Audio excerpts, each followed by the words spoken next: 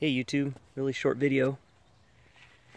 What you're seeing here is my Suzuki DR200. It's 09, and I replaced the windshield that I placed on it back in 2011,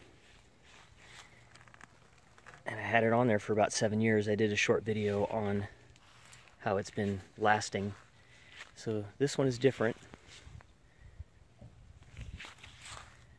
This one is a Uvex Turboshield visor,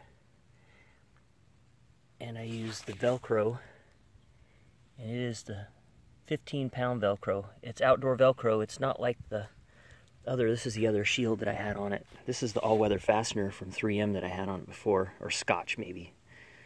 But anyway, so the difference is, if you can see it, it's curved versus the windshield I had on it was not.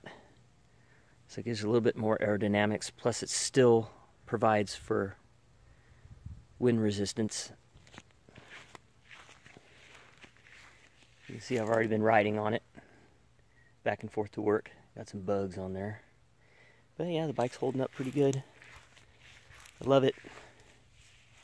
Couldn't ask for a better all-around bike, just for commuting or light trail rides.